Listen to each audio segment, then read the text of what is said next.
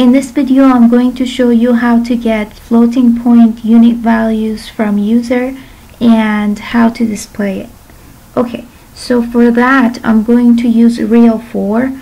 So my var real4, I don't know the value, so it's going to be question mark. And then I'm going to have a prompt. Please enter a value.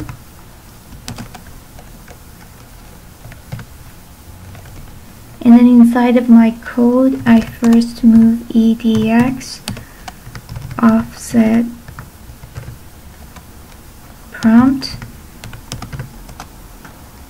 and then call write string so I can display my message.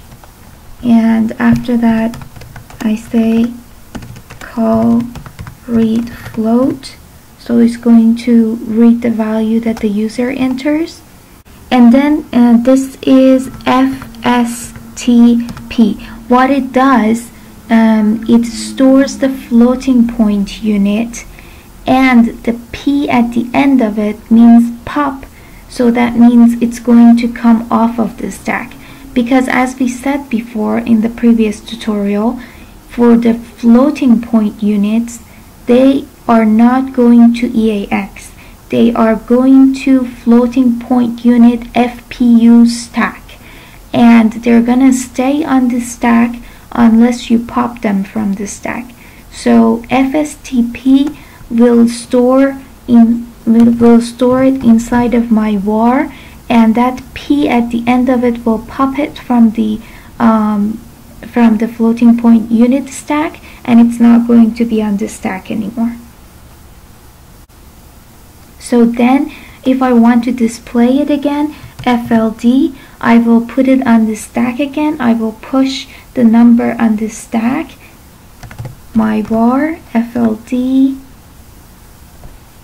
my var, I will push it on the stack again, and I call write float, and it's going to display it. So now let's see. Okay, I forgot to say the type of prompt is going to be a dword. So now we build it again.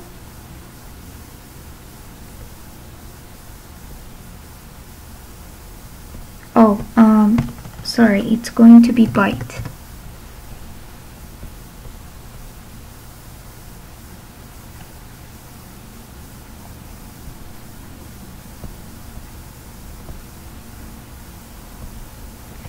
It says please enter a value. I'm going to put 1.6, and it's going to display 1.6 here.